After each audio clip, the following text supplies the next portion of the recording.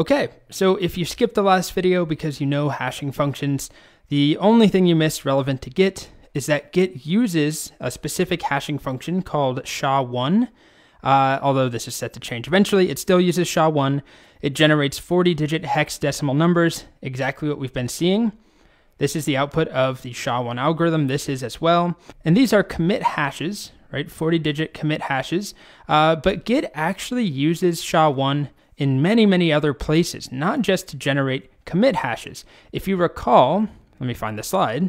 I mentioned that there are 4 types of Git objects, 4 types that Git can store, including commits, but then there's also trees and blobs and annotated tags, all 4 of which are hashed using SHA-1.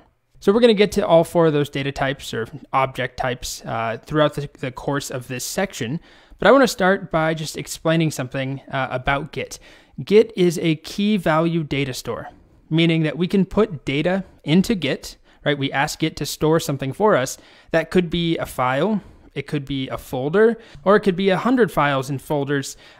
We could even just tell Git to store a piece of text for us, which we really don't do because all the times we make text in a file. But I'm about to show you, we can just give Git a piece of text and have it store that as well.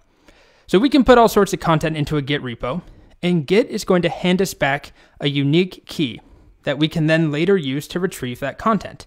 Like when you go to if you ever go to a bar or a club or a concert venue, and there's a coat check, right? They take your coat, they give you a unique key that corresponds to your coat, and then later on you go back and say, hey, here's my key, give me back my coat, please.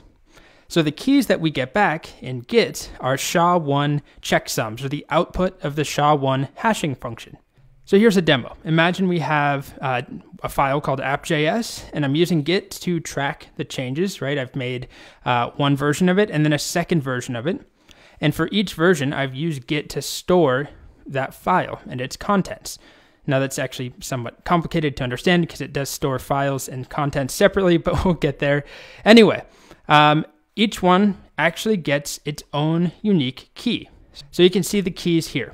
Okay, so they are the output of SHA-1, just like a commit hash, and they each correspond to some value, some piece of data.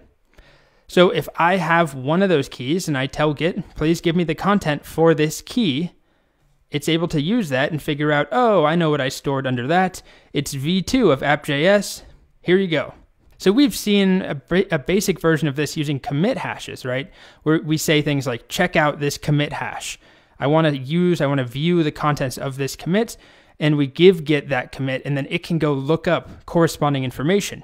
But what we haven't seen is that Git uses these hashes all over the place. It's fundamental to how Git works, but so much of it is hidden behind the scenes. So in the next few videos, we're going to walk through this. We're going to see these different data types and the role that the SHA-1 hashing function plays, not just to make commit hashes, but also for trees and blobs, and then also annotated tags, but they're kind of an afterthought for us.